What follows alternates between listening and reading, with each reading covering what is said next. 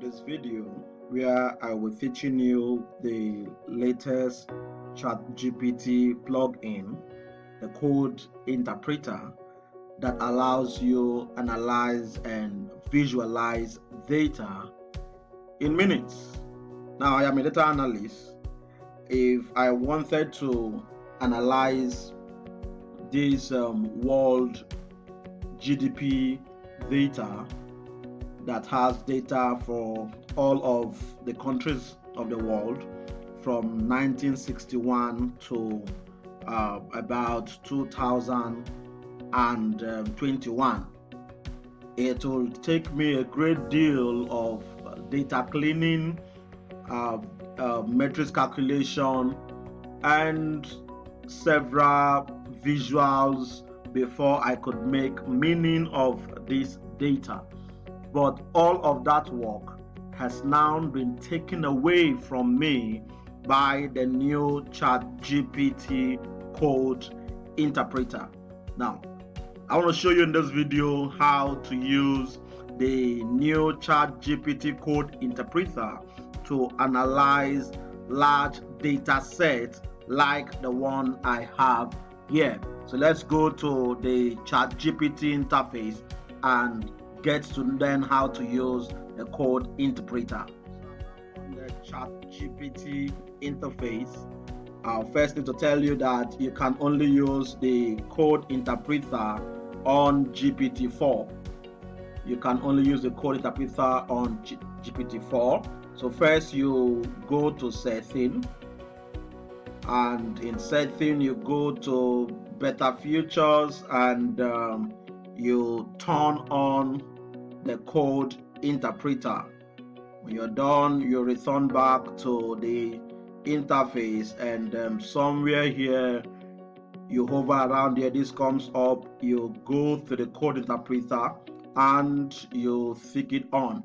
When you're correct, a plus sign would come up on your prompt bar. That plus sign is where you upload the file in any format holding your data. So I want to go and upload that my large GDP data. So I click on and I go into my device and look for the GDP data. Here you go, the world GDP data. It's a very large data. It came in a zip file. So I click on it and I open the data. I'll wait for the data to upload. In minutes, that data would upload. Once it uploads, it allows me begin to chat with the data. I could ask the data, I could communicate with the data on this platform. I could begin with, tell me what this data is about. I could begin with that. And ChatGPT, in its powerful ability, will describe that data for me. You begin with trying to open the data to uncover the different data points. So it tells me the data appears to be from the World Bank World Development Indicators. It shows the annual growth rate of GDP at market prices based on constant local currency. And it goes on to explain everything about that data. And so it tells me that let's clean up the data. If you want that, if you want to clean the data, it's okay. Go ahead and clean this data. That is to say that the Code Interpreter can clean data for you. So there it goes, it's working. It's working around the data to clean me up that data. It's working. I think it's done with working. That's cleaned up the data. All the nil, it has removed it. All the no values, it has completely pulled it out. It's still working on the data. It's renaming the files. It's saying, oh, this is what I have done with the data now. This is, if you open the data now, this is how that data is now looking. The beautiful part is you can see what it's doing with the data. You can actually go here and show working, and get to see the code is. This is how your data now looks. This is what it has been able to do with your data. And so let's go. Now let's say, please let me know if there's specifics you would like to analyze or visualize with this data. So I'll say, okay, create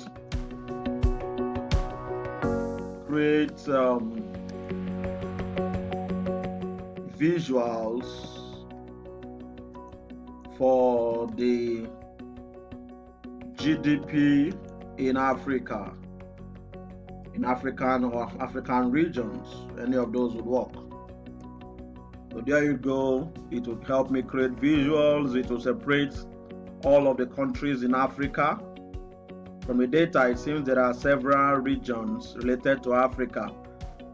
Let's list these regions first. So our friend will go out there and list up first all the regions in Africa. Now note Brilliant has been able to tell all the different regions in Africa. Now it's going to ask me which specific regions are you interested in. I thought, okay, I am interested in all the regions. I am interested in all the regions, and I go there.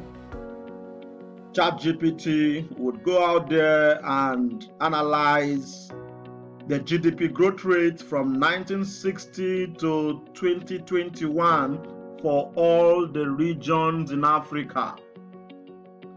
The beautiful thing is it allows you see the code of what he is working with, meaning that if you know Python, because of course this is built in Python, so if you know Python, once you see the code, you can recreate these on your own.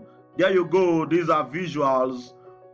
Our friend ChatGPT is already creating beautiful visuals of all the regions in Africa. You can now tell it, okay, create for specific regions. Create for specific regions, e.g. Western and Southern Africa. Okay. About another question, like I mentioned before, the code here, it has the visual it has here is the annual GDP growth for all African regions from 1960 to 2021. Now I want it to create for specific regions. Annual growth for Eastern and Southern and Western Africa. I could ask it, can you make these bar charts?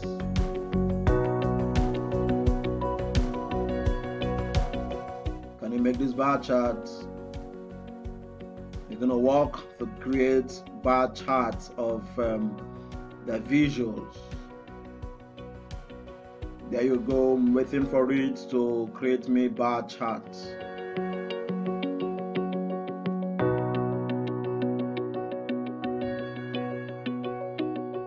So there you go. I have bar charts. It has created. Okay. Now I'll tell it I am interested in the GDP growth rate of Nigeria in the last 10 years. Can you visualize this? Visualize this in a bar chart.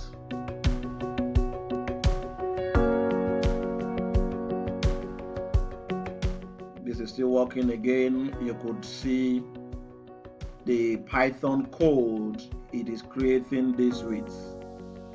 just go to the show working and click on it. You can click and hide the working. You could show the working, you could hide the working. This is a Python code. It has created that bar chart with.